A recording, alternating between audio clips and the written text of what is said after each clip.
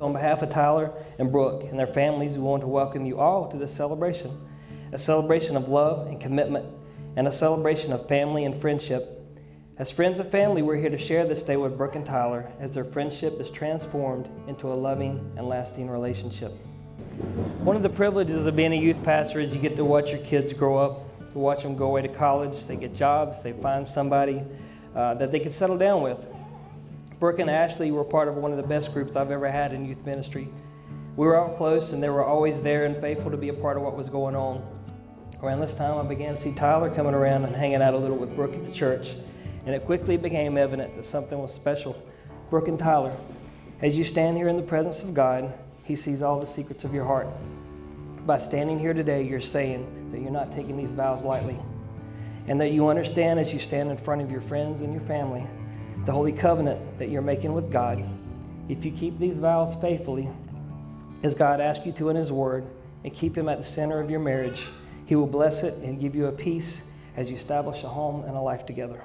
Since Brooke and Tyler have lovingly entered into this covenant with God today, in front of these they love, I now pronounce that they are husband and wife together. Tyler, you may kiss your bride.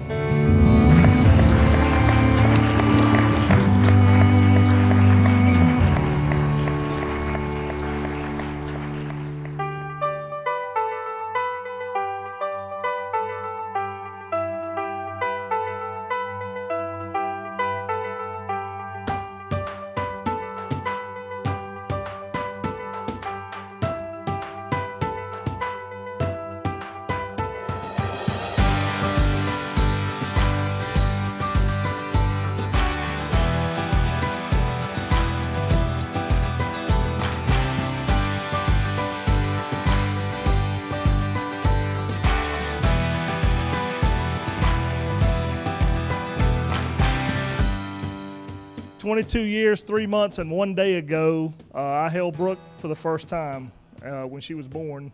Beginning at an early age, it became very apparent that Brooke was a very caring person. We nicknamed her Mother Hen because she quickly started taking care of her little sister.